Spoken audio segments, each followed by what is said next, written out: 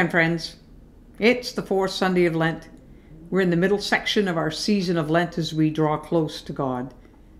Even though Lent is meant to be a time of solemn reflection, we still need to hear these words from our Heavenly Father. Do not grieve, for the joy of the Lord is your strength.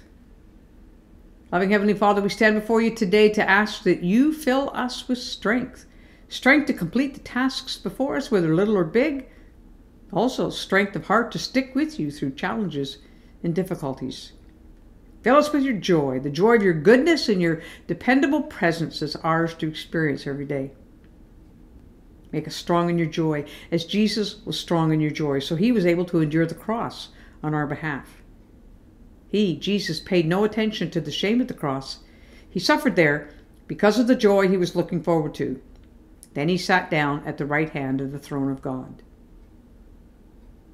We know we've sinned and broken your heart with our stubborn ways that neglect your heart. But we trust your promise to forgive us when we turn away from all that's gone wrong and turn to you for forgiveness and cleansing. We do that today and ask for the joy that comes with it. Give us back the joy that comes from being saved by you. Give us a spirit that obeys you so that we will keep going.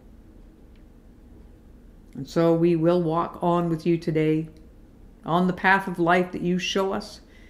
Because as we do that, you fill us with joy for now and will do so forever with you in heaven.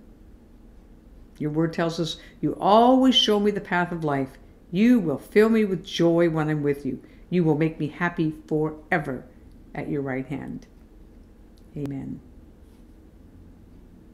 Well, on this fourth Sunday of Lent, let's have a day of joy.